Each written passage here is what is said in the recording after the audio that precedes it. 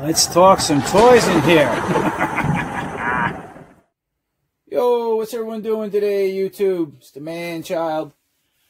Alright, so we got another pretty cool NECA figure. Just got it in from the iconic, I think it was a 1981 movie. I seen this when I was a kid. I was like 10. My mom let me see this. I'll tell you what, it scared the hell out of me when I was a kid. And you look back now, I watched it some years back. It was it's entertaining, you know, but it had some really cool werewolf transformations, hold up to this day. But we got the American Werewolf in London. All right, so check out the box art on that. Yeah, gorgeous. Yeah, it's like that iconic poster, remember, in the day. Pretty neat. There's a side, right? Side art, back. We've seen it before, rotating. Now, it looks like, so let's open it up. It looks like to me, this box is huge, man.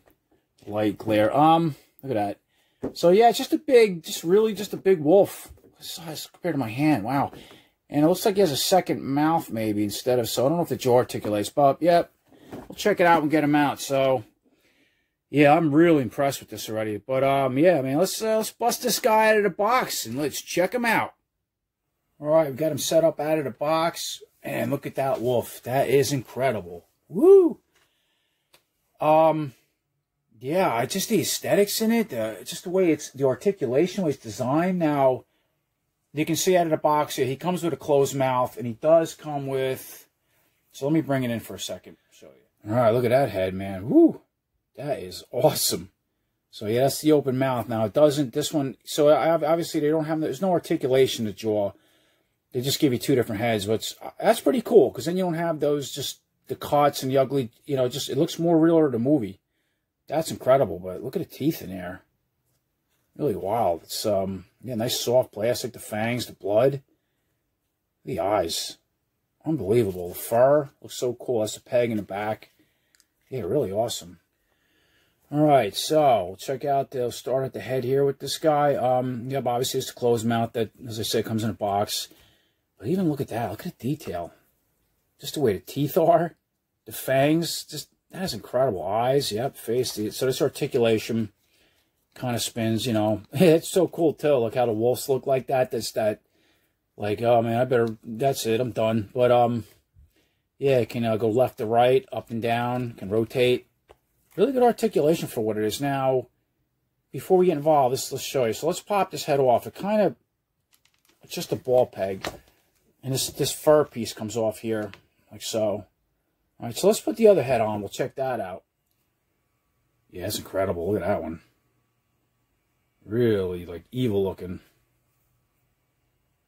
All right, so obviously I got the open mouth head on now. I put the fur piece back on. You see that comes off. So it's just a real a small ball peg. Snaps in and out. Really easy. You got to apply a little pressure because it seems like you don't. The head kind of, you kind of see from this. It's just like, yeah, it pops out easy. So just, you know, I'm sure you're pushing on hard enough. Yeah, look at the legs. Even the body, like the torso. Got a really good cut in there. Okay, so you kind of spin left to right and can rotate up and down, but not too much. It's for what it is, you know. I mean, it's kind of tight. I don't know if that's normal, but now we get the, let's see with the arms. Look at that, go all the way out. Excellent.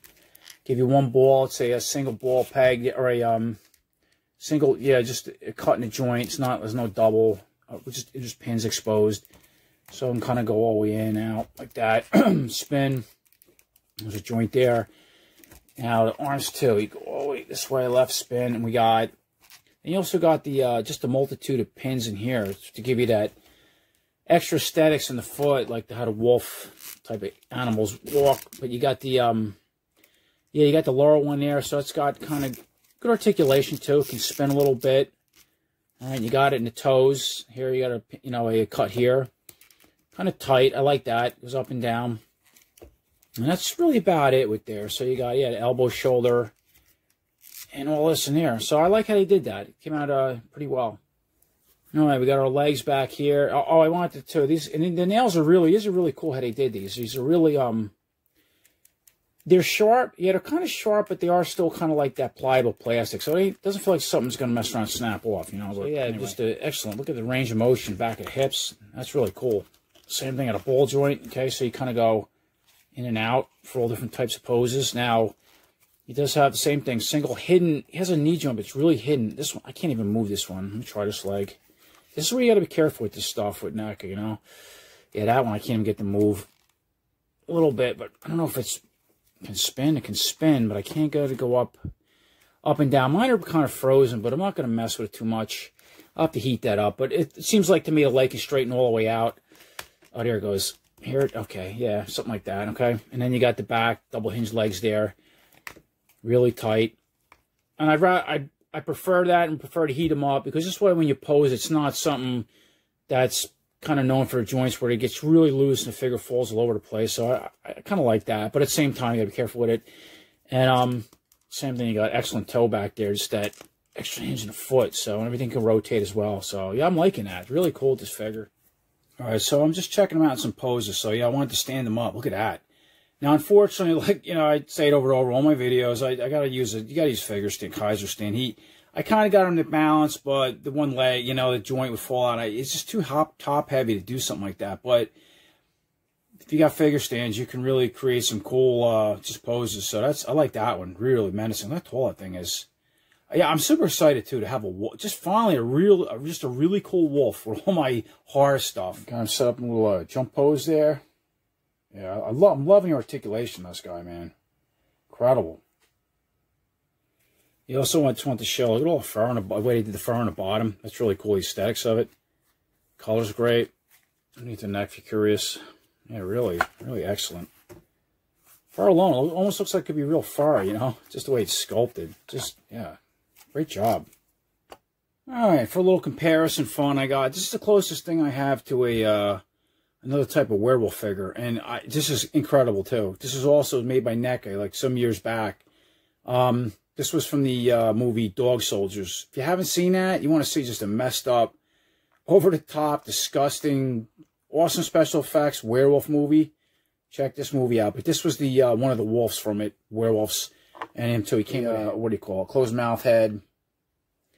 All right, and yeah, just the base, incredible. The open mouth, just body parts, the guts and stuff. And, yeah, it's pretty cool, really. Very limited articulation, just the head and the arms and the waist. I think that was it. So, yeah, that's kind of those two together. Yeah, I like them both. Really incredible. But this is like, this is the perfect wolf. This is the kind of wolf I need for my collection. Really awesome. All right, so that's pretty much my review on the NECA American Werewolf in London figure. Yeah, I think it's incredible, man. Just what a cool. You want a big bad wolf here for your toy collection? This is it. What an absolute incredible sculpt. I love the articulation. The two different heads they give you. I think that's a great in itself because I didn't know, you know, they could have articulated it. I don't think I would have liked that with the pins and the way they chop it. This is a way better option. Yeah, just the fur looks real. It looks like it jumped out of the movie, man. Really something else. So yeah, I couldn't be happier. But yeah, hopefully that answers all your questions.